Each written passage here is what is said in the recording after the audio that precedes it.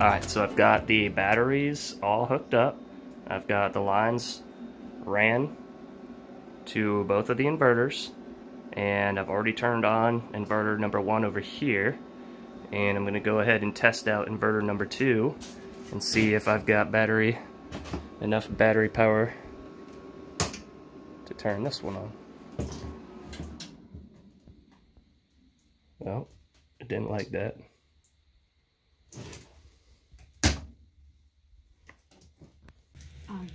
Alright, so today I'm trying to get the batteries to communicate with the inverters. So I've got all of the addresses set on the batteries with these dip switches right here. They all have to be separate. So I have 6 batteries, so I have address 1 through 6, and the user manual shows how to actually set the addresses for the batteries. So this one is set to address number 1, so the top battery is my master battery, and the next step is for me to change the protocol setting on the master battery to be EG4, so it will communicate with the EG4 inverters. Now, to make sure that all these dip switches are in the on position, so I'm going to take this one and move it back over to on.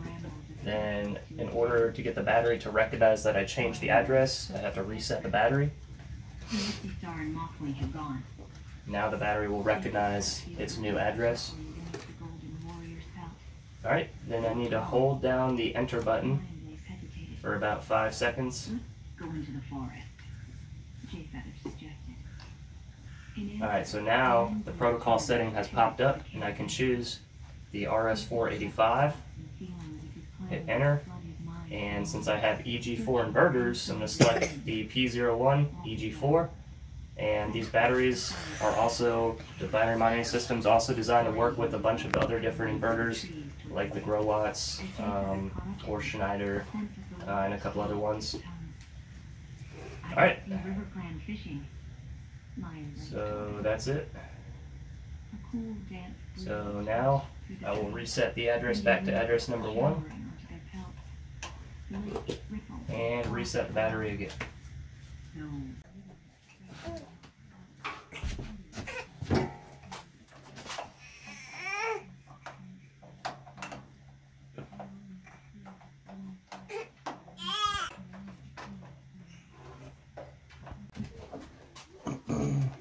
Alright, so I've got the RS45 cable connected from the batteries to the inverter, so I'm going to go ahead and turn the breaker on for all the batteries, and then I'm going to go ahead and turn the battery switches on and send power to the inverters from the battery.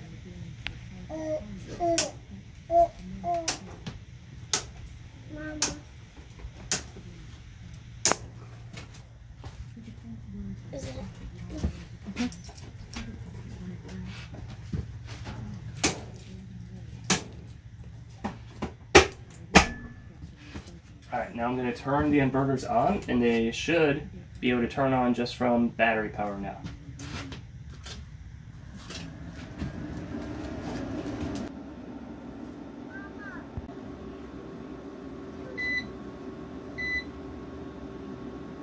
How did that spider get inside of it? Must have climbed up inside there. Alright, we're going to turn it on and see if the well or pump... Oh, Benji, go turn the hose on. It's off. Alright, well, Benji will turn the hose on, and then we'll see.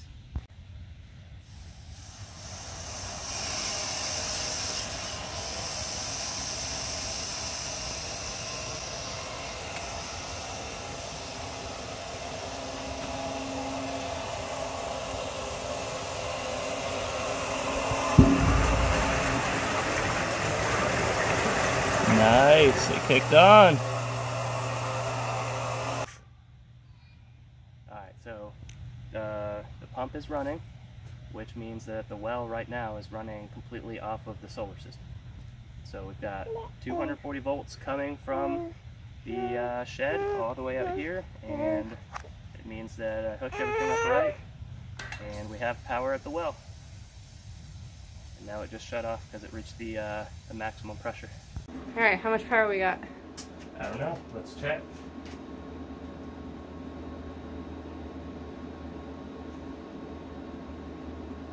Alright, so right now we only have 1.5 amps coming from the solar charging the batteries. It's a cloudy day. A total of 318 watts. And we have 5 panels hooked up in series, so we should be able to get up to 2,000 watts. And we only have 318.